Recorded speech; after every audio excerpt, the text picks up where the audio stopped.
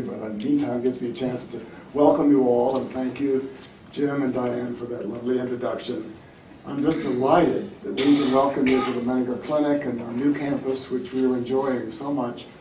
But also one of its nice features is to be able to host things like this. We didn't have room to do where we were before. So we love being here and having you here. And this kind of workshop is only one of a whole series of programs. You heard Jim talk a little bit about. He didn't mention that I had the good fortune last year when I was president of the American Psychiatric Association to give an award. We have only one award each year that we give to outstanding organizations who provide service to those in need. And we were able to present that, I was, to the NEA BPD for the American Psychiatric Association. And it was really a wonderful opportunity for me to say thank you to that organization, which has been so hugely important in really advocating for the problems and the concerns of patients and families with borderline personality disorder. It's an area that I've been interested in really throughout my whole career, and I'm delighted to talk to you a little bit about it this morning and try to set the stage. It was just a rich day of learning that is clearly going to be wonderful. So, much of this may be familiar to you, but it never hurts to review and go over how we understand conditions that we're trying to deal with in families that our patients come in suffering from. And this is a graphic that comes from a book by John Gunderson, who's one of the leaders in the field as a clinician at McLean and Harvard. And what this shows is a, since I can do it on the screen, looking for my mouse and I'm not finding it. So I'll just talk you through it. The little circle in the center of this diagram is really reflecting the diagnostic manual concept of borderline personality disorder. The oval that's called borderline personality organization is a theoretical concept that Otto Kernberg developed, which applies to patients with BPD, but also to other kinds of patients with other personality disorders.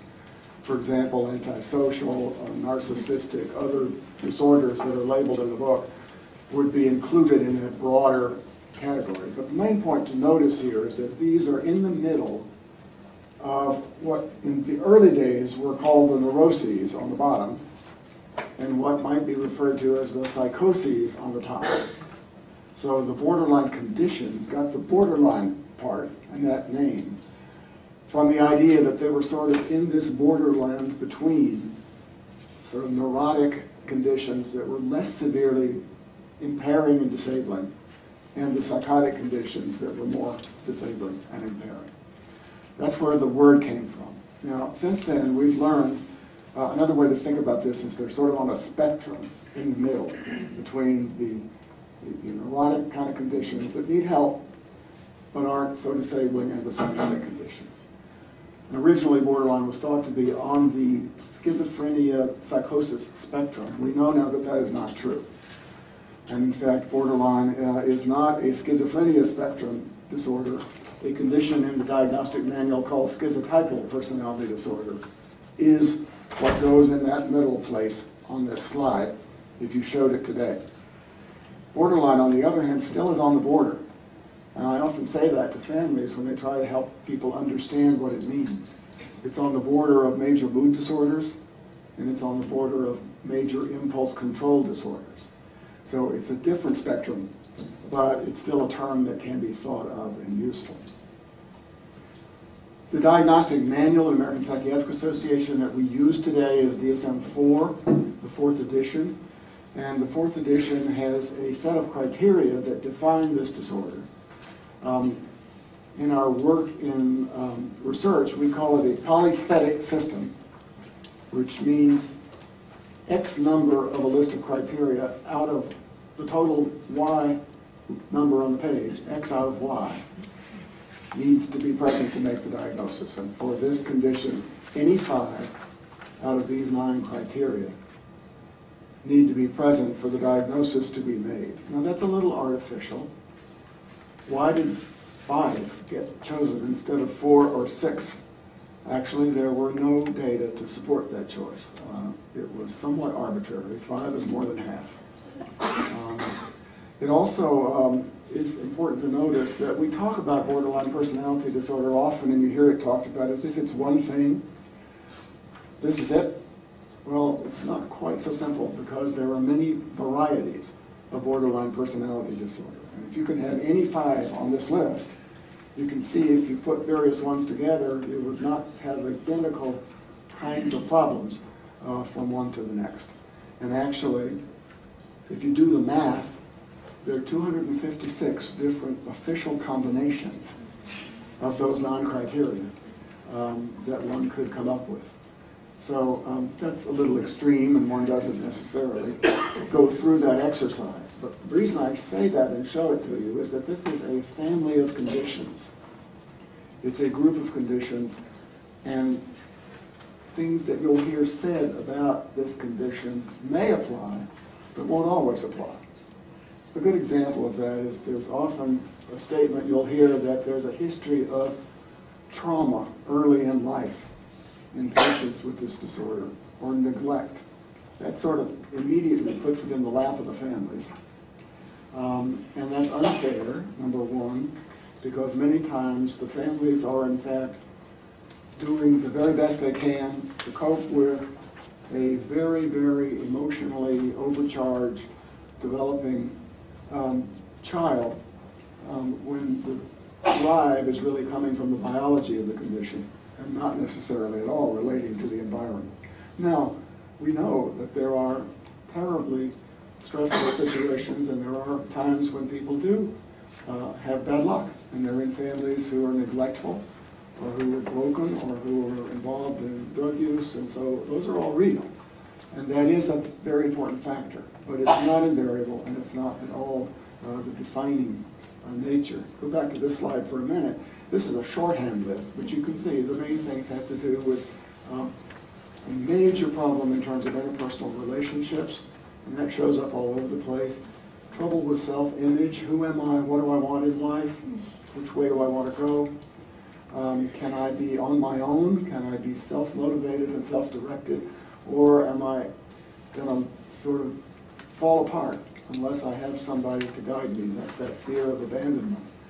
There's often an impulsivity, a tendency to be self-injurious. We'll talk a little bit more about that, just going into some more information. Emotional dysregulation is a very key and defining feature of this condition. And then this feeling of nobody home. I just really don't know who I am. Intense anger is not at all uncommon, and that then is linked to this emotional roller coaster that is often the case, and impulsive behavior. Sometimes you then see also suspiciousness and very, very strong difficulty trusting other people. How prevalent are these disorders? This is a big epidemiological study done by a Norwegian epidemiologist, Sven Torgersen. And this lists a whole list of disorders that have been in the diagnostic manual. Some of them are no longer in the main body of the diagnostic manual now, but have been there before. But if you pick the borderline, it shows a median prevalence of 1.6%. So that's between 1 and 2%, and that's what you generally see. That means in the general population out there, between 1 to 2% of people in the population will have this disorder. If you think about what is the prevalence of schizophrenia, about which we hear a lot and about which the National Institute of Mental Health funds an enormous amount of research, it's about 1%. So this is substantially more prevalent in the population. If you compare the amount of funding that will go into, and I'm not saying that's a bad thing, it's a good thing. We need funding to do research on schizophrenia, but it is light years more than what is available to study patients with borderline personality disorder, and that's one of the soapboxes I get on and try to preach from time to time. It doesn't exist by itself.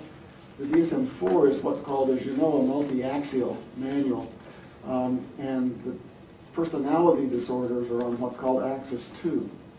And the major groups of conditions such as mood disorders, psychoses, anxiety disorders, substance use disorders are all on axis 1. And frequently, patients with borderline personality disorder have co-occurring conditions. And the most common are mood disorders or anxiety disorders or substance abuse disorders. This is one particular study that found that the mean number of axis 1 disorders that patients had was a little over 3. So you have a very complex combination of challenges when you have this kind of condition that is more often the case than not. By the way, I may get to this later, but I'll do it now. So we have this DSM-4. We have all these major mental illnesses categorized on the main axis 1. Do you know the 2 main categories that are on axis 2? One of them you do, because I just told you it's the personality disorders. There's only one other, and that's mental retardation, which we now call intellectual disability. So why do you think the personality disorders and mental retardation were separated out and put in a different part of the book? Untreatable. Untreatable. You're absolutely right. These, I think, you won't find this stated in the text, but I was there for a lot of these discussions about both DSM-3, 3R, 4, and I think that both of these categories, the personality disorder and mental retardation, were seen as life sentences and as things that you had for life. When the first sort of substantial diagnostic manual was done, 1980, DSM-3, that's when this multi-axial system was set up. That was right on the tail end of the psychoanalytic heyday that Diane was talking about, back in the days when psychoanalysts said, leave us alone, you can't talk to us. I'm a card-carrying psychoanalyst from Columbia, where I was trained, so I can talk about that group comfortably. And that was a mistake, and that was, in fact, partly, I guess, it's unfair to say that. It was a reflection of the times, and it was where the theory was at the time. But the theory was that these were conditions, these personality disorders, that were what were called psychogenic. They weren't thought to have anything to do with heredity or biology, but were just thought to be like neuroses, just a reflection of bad luck and not having had the kind of supportive experiences growing up to enable you to be able to function well, but then were thought to be pretty much lifelong. Whereas mental retardation was thought to also be pretty much lifelong, but it was inherited and biological. So both of them were put there for that reason. I can tell you that the DSM-5, the next edition of the diagnostic manual, will not be multi-axial. The personality disorders will be one section on that same group with the mood disorders and the anxiety disorders, and it'll be no different. And there's absolutely no conceptual way you could argue otherwise at this point. I'll show you a little bit about that. I don't have to tell you this. Patients with this disorder have severe impairment in function. There is a childhood trauma history that you can commonly see, but not invariably by any means. The big trouble they have is trust in others, and that gets into this push-pull, enormous tension, where these are individuals who really can't do without other people, and they can't do with other people. And it becomes a yo-yo back and forth. There are high levels of anxiety and distress. Interpersonal relationships are very stormy, often high family stress, difficulty keeping jobs, hyper-emotionality, and then sometimes self-injurious behavior. There is, in fact, high risk with this condition.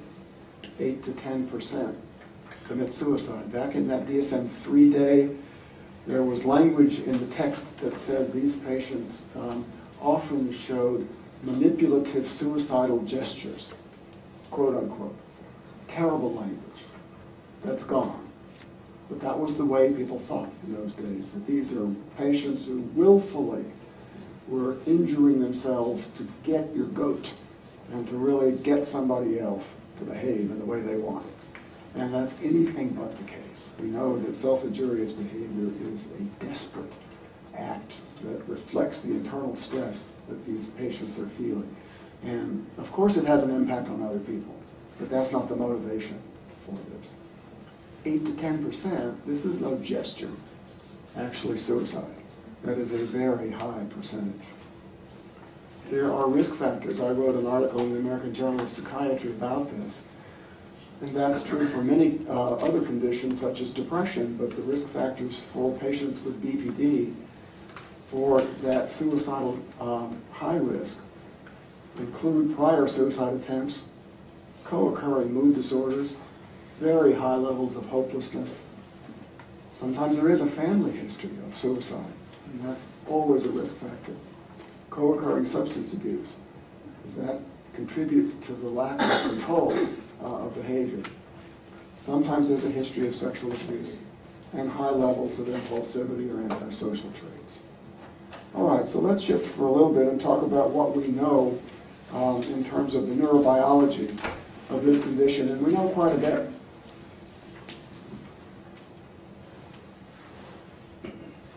Larry Siever, Antonia New, Hal Koenigsberg are researchers at Mount Sinai in New York.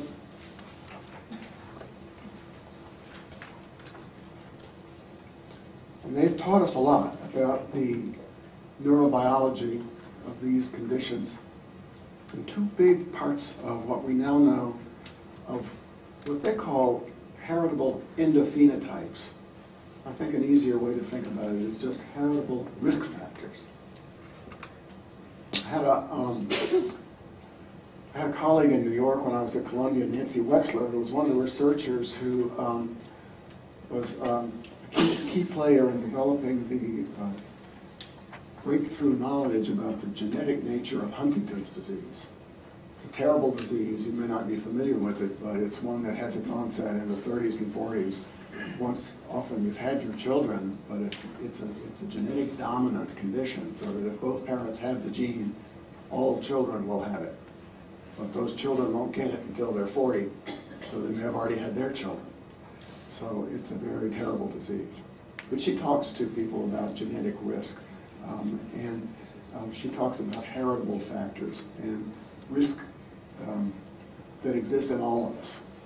She used to say, I guess I will say this with a little trepidation, before the Accountable Care Act and the health reform, she used to say to an audience like this, it won't be too long until nobody in this room is insurable. And everybody would say, what do you mean? And she'd say, because you can't get insurance if you have pre-existing conditions. And we all have them. Everybody in this room has them. In my family, it may be depression that runs in the family. In yours, Jim, it may be borderline personality disorder. In yours, it may be hypertension. In yours, it may be diabetes. Everybody has a certain degree of higher risk for some conditions that runs in the family. But that doesn't mean you're going to get it. It's a risk vulnerability balancing act. And the way I often talk about it is just to use the example of adult onset diabetes. Let's say you've got two guys with identical moderate inherited risk to develop adult onset diabetes. One of them happens to be a natural athlete, fitness nut, stays in good shape his whole life. He never develops the illness. The other guy with exactly the same amount of risk, never exercises, is a couch potato, loves fried foods and desserts, gets overweight. He gets it. Well, the same principle applies for borderline personality disorder, for other conditions like depression, and for most medical conditions. And by the way, these are all, including borderline personality disorder, medical conditions that are, in this case, brain disorders. These are, though, two things that we've learned. This just shows you a little bit of what the brain looks like, and the main point is to look down on the bottom left, and you'll see a little word, the amygdala. That's weird word, but that is a part of what's called the limbic system, which is the older part of the brain, which is known to be the place in the brain where emotions are sort of generated. There's usually a strong connectivity between that part and the sort of purple colored part on the left side of the slide called the prefrontal cortex. So the cortex is the newer part of the brain, and that's the part of the brain you use to keep those emotions under control. And so the reason I show you this is to help you understand that in normal people, that capacity to sort of slow down those emotions and keep them in a reasonable level of intensity is what we're all able to do. This is a study by the same group at Mount Sinai that demonstrated using brain imaging technology that patients with borderline personality disorder don't have that same strong connection between that prefrontal cortex and this emotion center. So what happens ordinarily, I just made this up as a schematic, you'll have a strong emotion, like some of you may have had the emotion this morning when you got up to say, what a nice day, why do I have to go to this stupid conference? Maybe I'll sleep in. But your cortex kicked in and you said, cut it out, okay, get up, take a shower, and get here. The patient with borderline personality disorder has overactive emotions, but it's a double hit because the brakes don't work. And that is so important to understand. Remember a while ago there was this news going around in the news about these Toyotas that had these runaway motors that you just didn't want to buy a Toyota because they were going to take you crashing into a wall. Well, sometimes that's an example. So you got the motor running hot to start with, and then the brakes don't work. So when you've got whatever the stress is, and it can sometimes be a seemingly trivial trigger that starts that emotional engine going, and then you've got an overactive, overcharged emotional state, you have to understand that it doesn't do any good to say cut it out, because the patient doesn't have the capacity biologically to do that. You can't turn it off if you're in that state.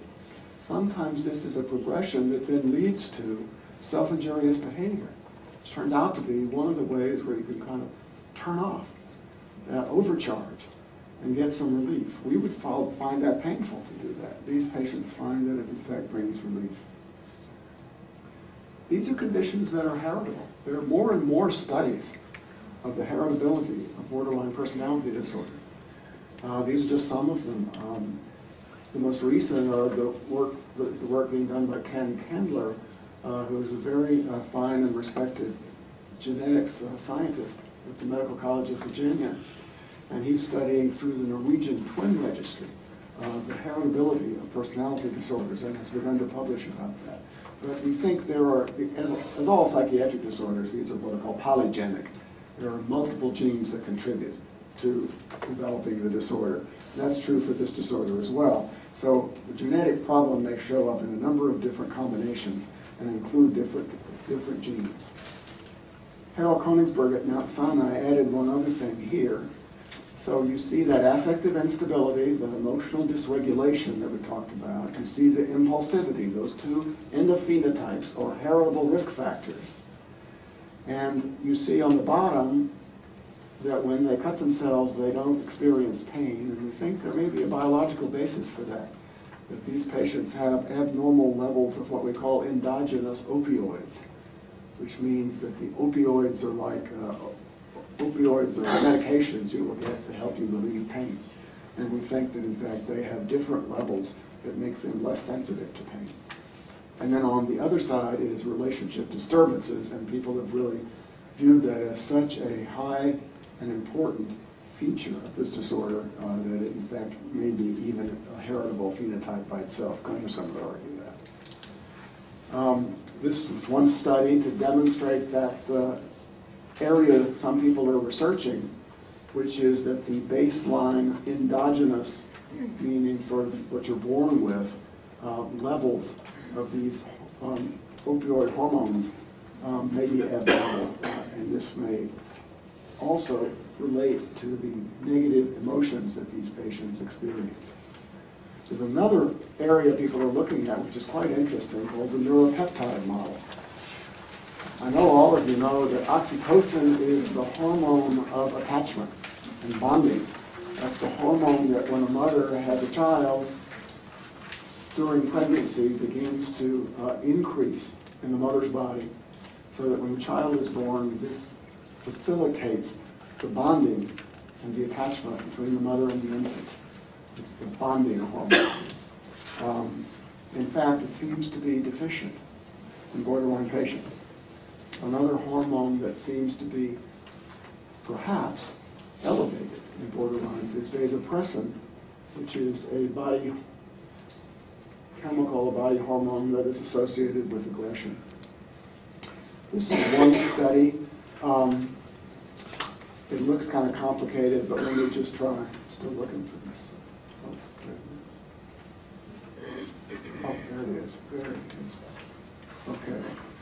So look over here, and what you see is the light bars are healthy controls, and the dark bars, on the whole left side, you're seeing, I'm going to try to stop doing that, it's too hard to do. On the left side of the slide, you'll see the healthy controls with the light and the dark bar, and then next to it, borderline patients with the light and dark bar.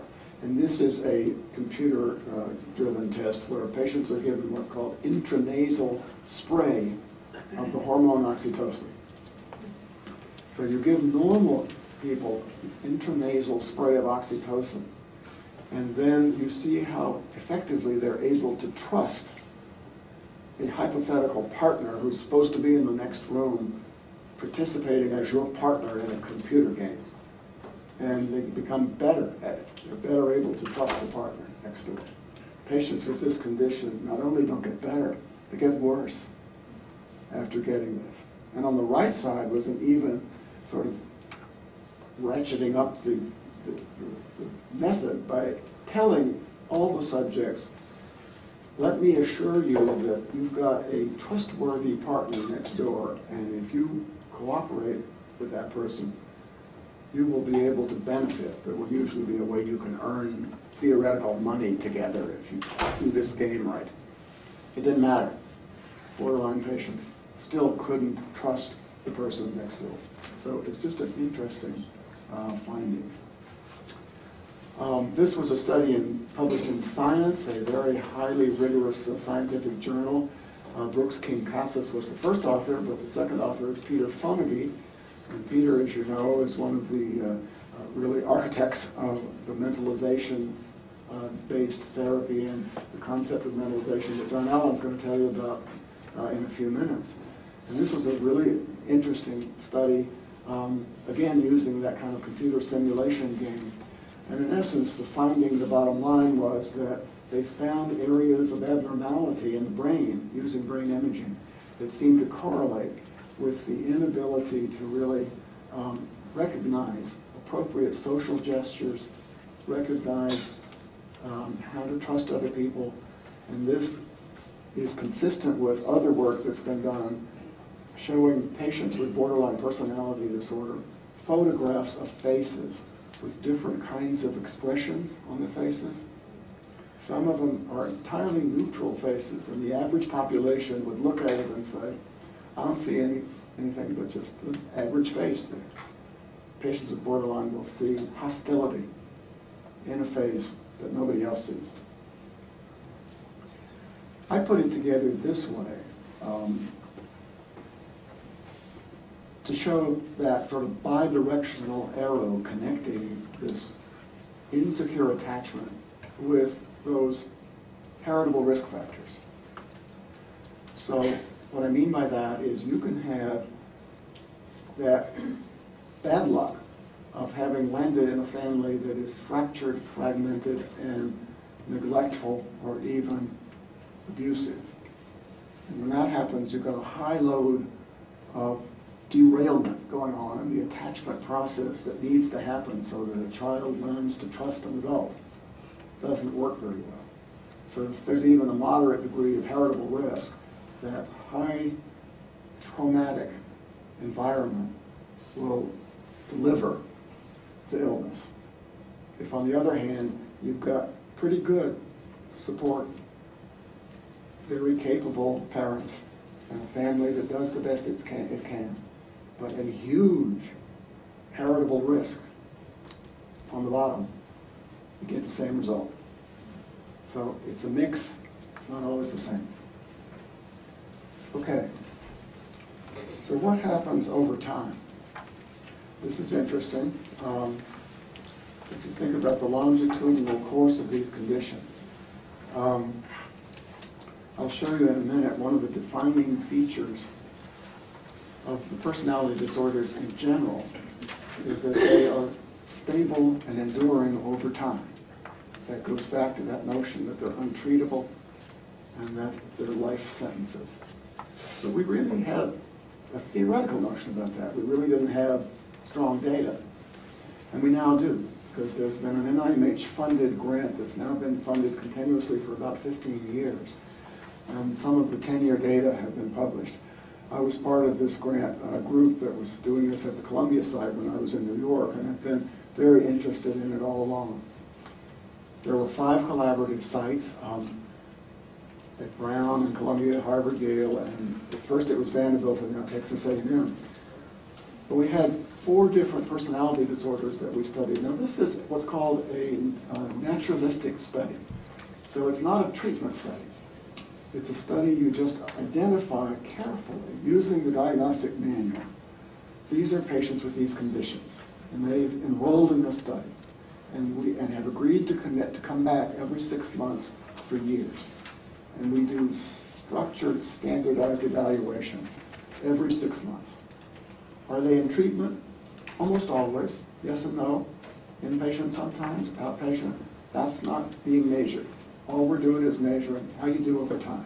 A similar longitudinal study was done about schizophrenia that taught us a lot about the natural course of the illness. Another one was done about major depression. So that's what this study did. Now, if you're following patients, and we had schizotypal 86 patients, 175 with borderline, 158 with obsessive compulsive personality disorder, and 158 with avoidant and 154 with OCPD. By the way, our control group was major depressive disorder, which had to be without co-occurring personality disorders. Guess which group was the hardest one to find? We scratched up 95 of them, but it was the hardest one to fit. People don't do that. When they're studying mood disorders, they don't evaluate the personality disorders. Believe me, they should, because if they're there, it makes a difference in how the patient's going to do in treatment. And that's a major flaw in a lot of the literature out there. You've got one study studying depression and a treatment for it, and you got another one, and they don't replicate. If you didn't look at Axis 2, you may have whole different populations, and a lot of times that's a problem. So we're following these patients longitudinally. They all come in with, just let's talk about the borderline group for a minute. They all come in with borderline PD. So if we're going to follow them over time, one of the things we're going to be interested in is, is this borderline personality disorder stable and enduring over time? Or do patients with this disorder show what we call remission? Do they get better? We talk about remission of depression. You have a major depressive episode, you get treated, the episode remits, and you get better. So how are we going to define remission? How would you do it? Anybody? It wouldn't fit 5 of the categories. Okay, that's exactly the logical way to do it. You say, okay, you're required to have 5 criteria. You no longer have 5 criteria. Mary Zanarini at McLean has done what's called the McLean longitudinal study, looking at longitudinal course using that definition, and shows that in fact it's not very stable over time, unlike the way we've defined it. But our argument was, we don't think that's good enough, because patients will have good times and bad times. And so they'll sometimes come in and say, yeah, I know I said that last time, but I was really in a bad state then, and that's not really what I'm like. And this may be a time when they're in a honeymoon period with a new partner, and the world looks good. So let's say it different. So, I mean, if they just say, well, I've only got 4 of these criteria, is that person really all better and remitted? We didn't think so. So we said, let's set the bar really high. We're going to say remission is, for all these patients who came in meeting 5 or more, and the average actually median number of criteria met for our patients with borderline was 7. We say we're going to have no more than 2 criteria for a solid year. So that's setting the bar pretty high. You'll be surprised what we found. Defining it that way, 85% of them have remitted in 10 years.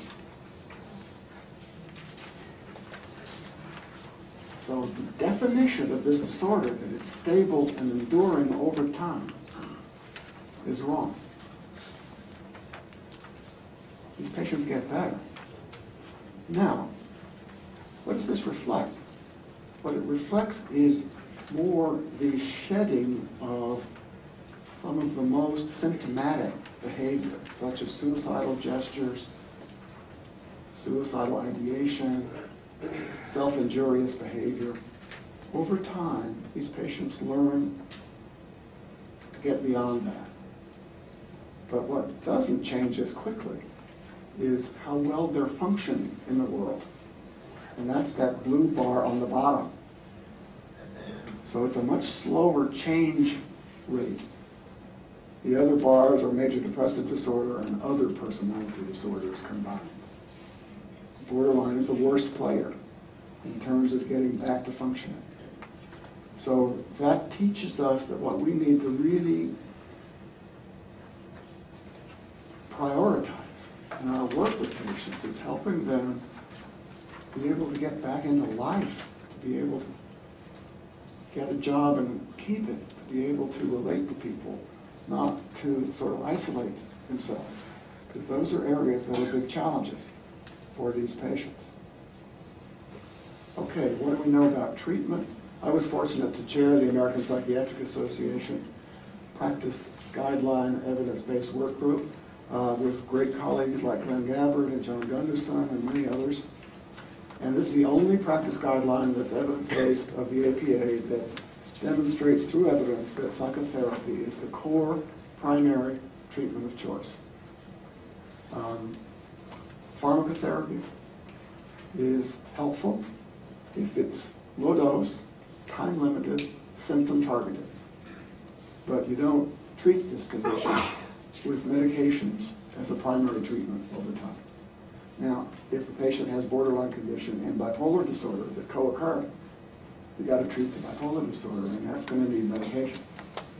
So that's not what I'm meaning here. There are lots of treatments. You're going to hear from John about mentalization. That's a really important one. But you know dialectical behavior treatment has been an enormously helpful form of treatment as Marshall Menninger.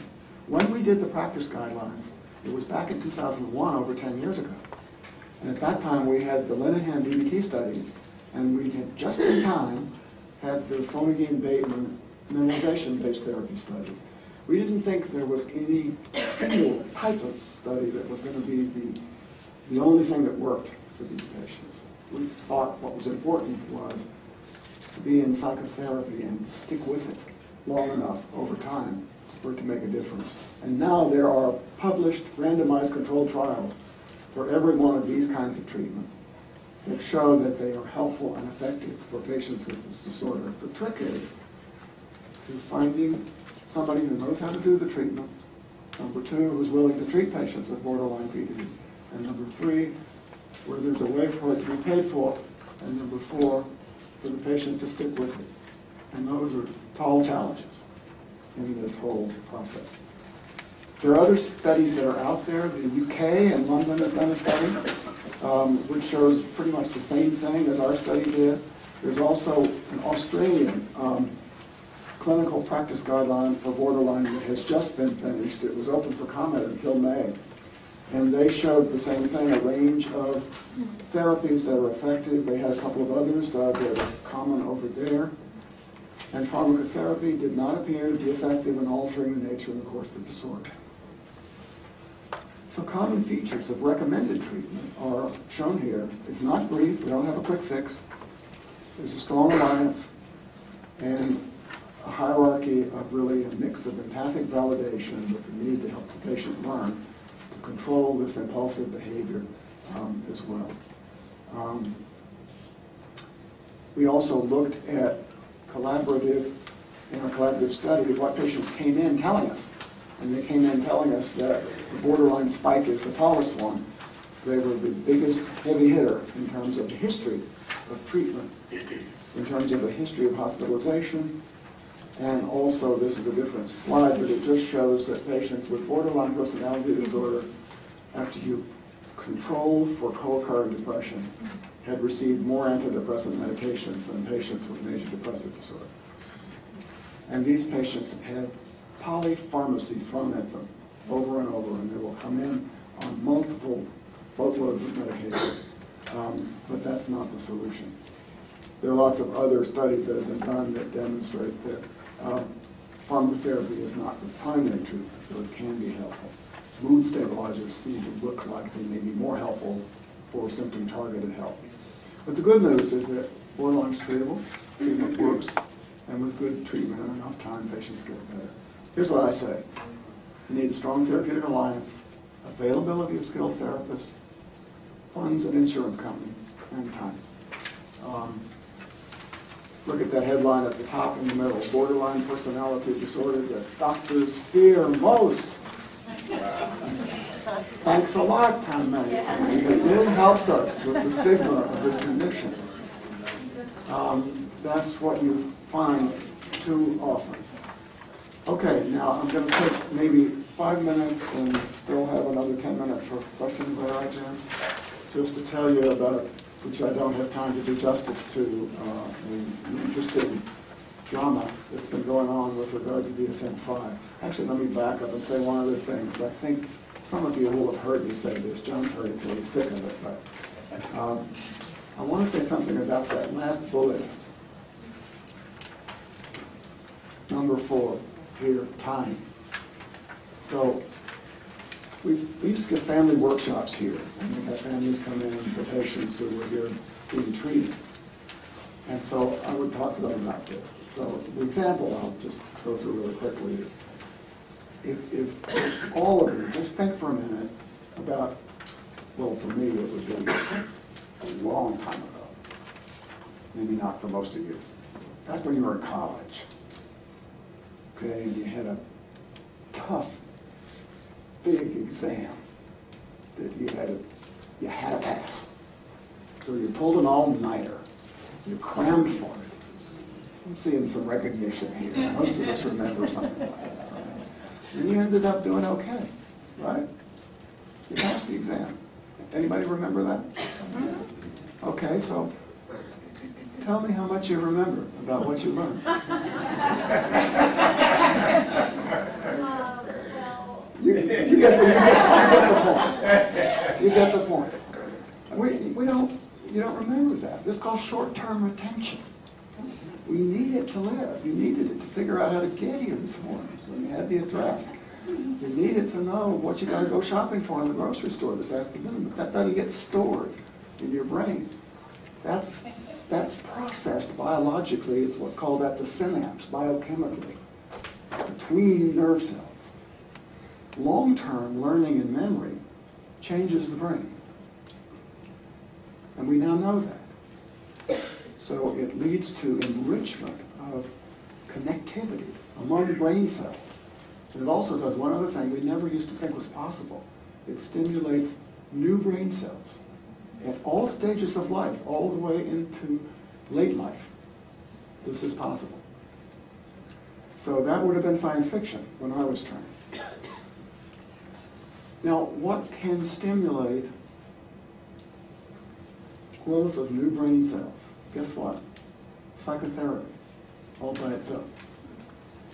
if it's done right. It's a form of learning and memory. So the best analogy I can think of it like learning a second language rather than cramming for an exam. It's no wonder you can't have a few drop-in sessions of psychotherapy and not have it stick. If you learn a second language, you've got to work at it. You've got to go back. You've got to practice. You're going to forget half of what you learned or more until you practice over and over. And it's going to take time. We think we're fortunate here at Menninger because we can have the luxury of people staying here 6 to 8 weeks. And we think that gives us time to start this process and get it going. And then hope it'll stay going after people leave. The average length of stay in psychiatric hospitals in the country is about 5 days, 6 days. I call it Band-Aid treatment. When you're bleeding, you need a Band-Aid. It's helpful, it's important, but it doesn't do what we need long term. Okay. DSM-5, this was the work group. I'm a member of the work group for DSM-5. I'm not going to spend a lot of time on this. I will tell you the bottom line in a minute, but we developed a model that we were proposing, and this isn't even the most recent version of it, but in essence, we revised things in general for personality disorders, and this is particularly for borderline, but the general definition would apply to all the personality disorders. And the way we actually put it in the final model is that we're focusing on the core defining features of a personality disorder, which are impairments in functioning, in a sense of self, that is, who I am, what I want out of life, how I'm going to direct myself, my autonomous capacity to really be self-directed and solidly sturdy on my feet in terms of being able to go forward in life. So that's significantly impaired in these patients. And then the second major area is impairment in interpersonal functioning. And those are the two main defining features. Then we have a set of pathological personality traits that are different for one personality type from another, personality disorder from another. But it's a way of zeroing in on those enduring traits that impair functioning. Where you saw that slide where borderline was the blue bar on the bottom. And that's an area that we think is much more critical in defining these disorders. So originally we had a kind of a model that then we proposed for all the disorders. And borderline would read like this: the prototypic features of BPD are instability of self-image, personal goals, interpersonal relationships, and affects, accompanied by marked impulsivity, risk-taking, hostility. Characteristic difficulties are apparent in identity, self-direction, empathy, and/or intimacy. Those are the two self and two interpersonal features that we unpacked a little bit, along with specific maladaptive traits. So for borderline personality disorder, we spell that out, and I'm not going to belabor this, but you have it in your handout. Just describing how these look in borderline patients. And you'll find that there's a correlation with the language in DSM-4 that's pretty high, so the language is very familiar. And this is what the impairment in interpersonal functioning looks like. And then there are pathological personality traits, a whole bunch of them in a category called negative affectivity. And that's just sort of that heritable factor that these patients have, leading to emotional dysregulation of ability, a lot of anxiety, separation or abandonment insecurity, and moodiness or depression. Impulsivity is an aspect of disinhibition, which is a trait domain, and risk-taking is another, and finally hostility and anger. So those are similar words, but it's formatted in a way and structured around pathological inherited traits and impairment in functioning, in a sense of self, and in interpersonal relations. So we think that's a really important way. In fact, we have done some field trials looking at test-retest reliability. Borderline had a better test-retest reliability than generalized anxiety disorder, major depressive disorder, schizophrenia, and very close to bipolar disorder. That surprised everybody, but it was in fact very reliably used as a diagnosis. I made this talk, and these slides were made before last week, so I sent them to Jim before last week. So I don't have the slide that I would put on here if I did a new version, which would tell you that last week on Monday, the proposal to put this model in DSM-5 was disapproved by the American Psychiatric Association. And I'm a former president of it, and a member of the work group, and I will tell you I did the best I could.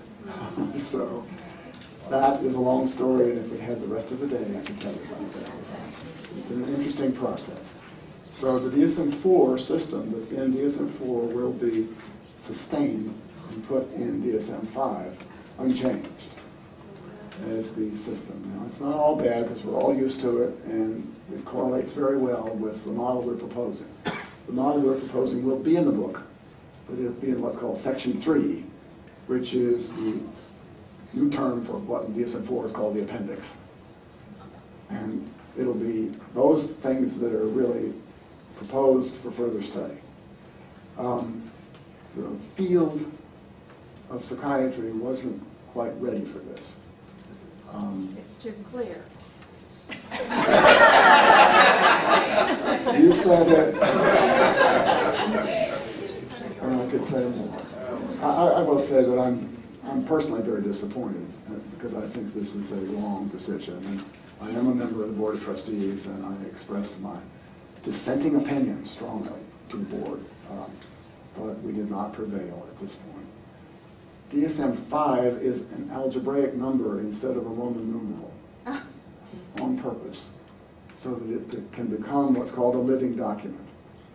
And there will be a 5.1, 5.2, 5.3, and it won't be another 20 years until we get a new edition. So I'm optimistic that we will use this. It's in the book. People will study it, get more familiar with it, because I think it really does help us. And we actually, in the field trials, have a lot of data from clinicians who have used it, and they found it far preferable to DSM-4, even though they've been using DSM-4 for 20 years.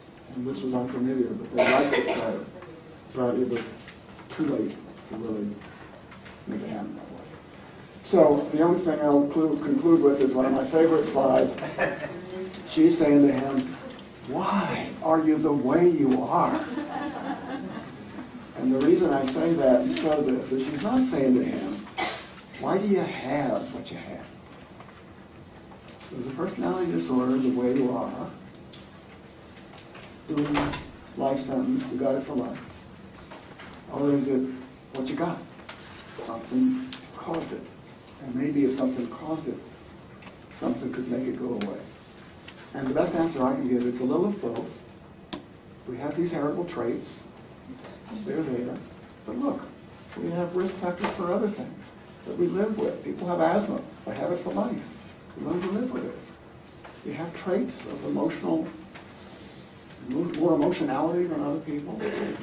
If we can, in fact, tailor the treatment right, patients can do great over time.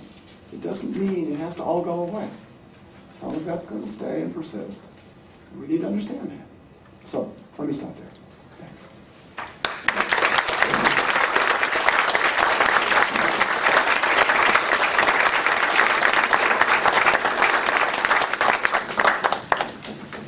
Kind of makes you glad you got up this morning. Okay, we have maybe about 5 minutes for questions. And if you have them right on the card. Any cards? Oh, okay.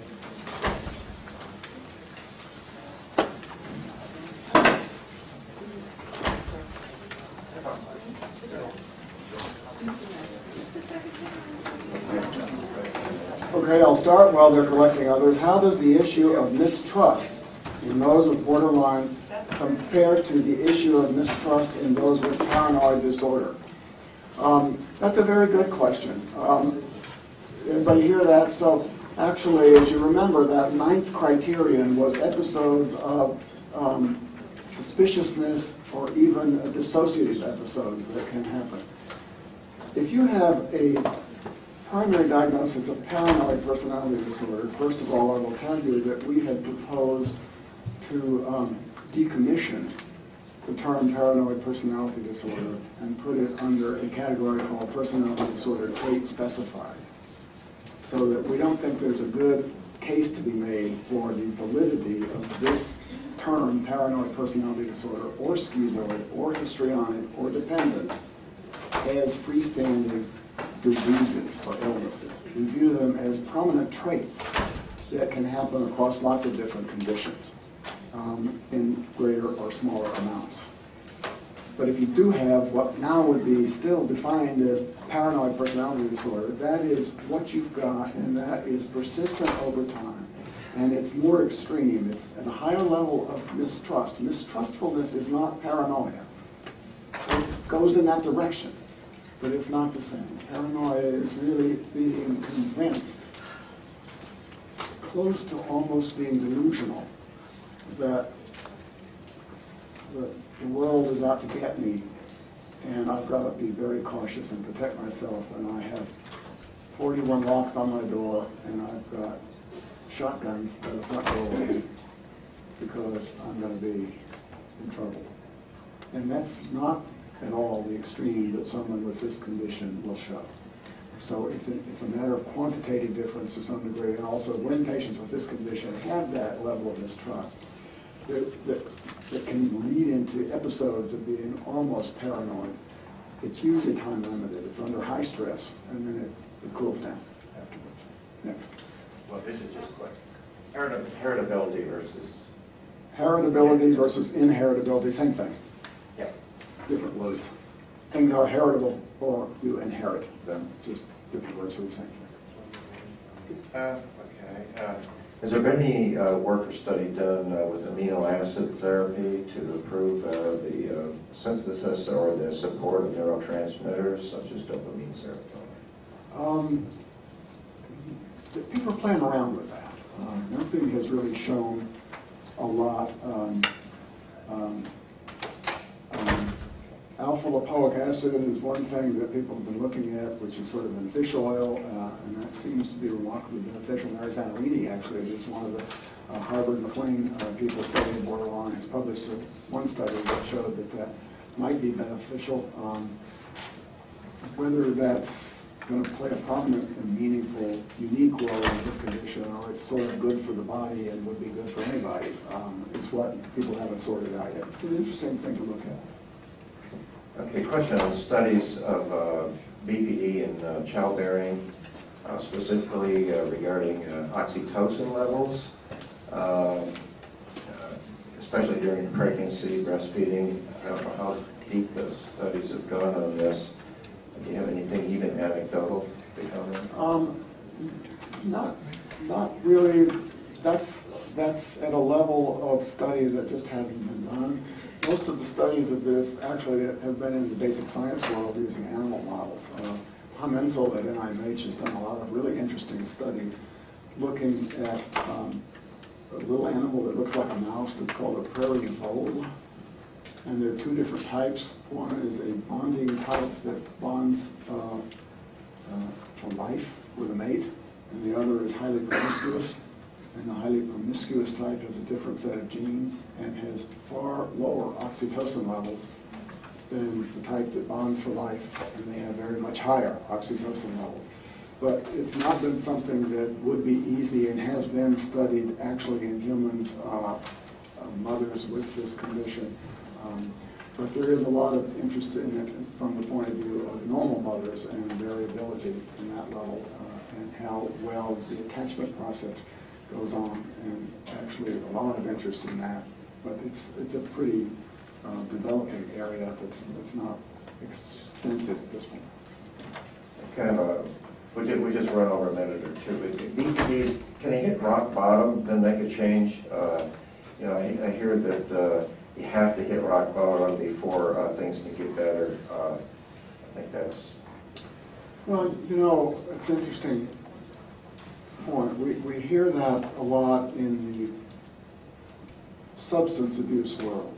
So if you've got an alcohol problem, often it seems to get there. You've got to really just burn out and really take your life down before you can get it back together. That's not invariable by any means, but it's something that is a story you hear and that people in AA will hear from others. And you hear that from some families and some patients will get perspective on it and recognize that it had to get to such an extreme. If any of you read and I'm sure many of you did, the above the fold front page story about Marcia Menninger, when she talked about her own life, it's pretty sobering. If you haven't read it, I highly recommend that you do so. As you know, she was the founder of DBT, and she, in fact, and I knew for years that she had borderline personality disorder because I have known her for many, many years and had observed the cut marks on her arm. She got in the habit of wearing long sleeves later on, but then she rolled them up big time with this reporter and talked about how she had rock bottom. And so sometimes that is what happens. I don't think it's inevitable. I don't think it has to happen. And I think the biggest goal is to find, keep at it, a therapist who understands the illness. I think our biggest enemy here is lack of understanding of this condition. One of the biggest, I'll stop with this because we're out of time, I'm cheating John here. One of the biggest recommendations that rolled into the DSM-5 group, and I was personally responsible for reviewing all public comments that came in, and there were thousands of them on borderline, and the biggest recommendation was to change the name. And change it from borderline. Now, it's hard to find an alternative name that is a better one. The most frequently recommended was emotion dysregulation disorder. I personally would not be in favor of that, and we're not going to do it. And I'm not in favor of it for two reasons. When you change the name, it doesn't change the illness. And so if we think that would help, it would be transient, I believe. And you'd have the headline that would say, just don't send me any more patients with emotion dysregulation disorder. Because the illness is what we don't understand. And we have to help people understand that you don't want to blame the victim here.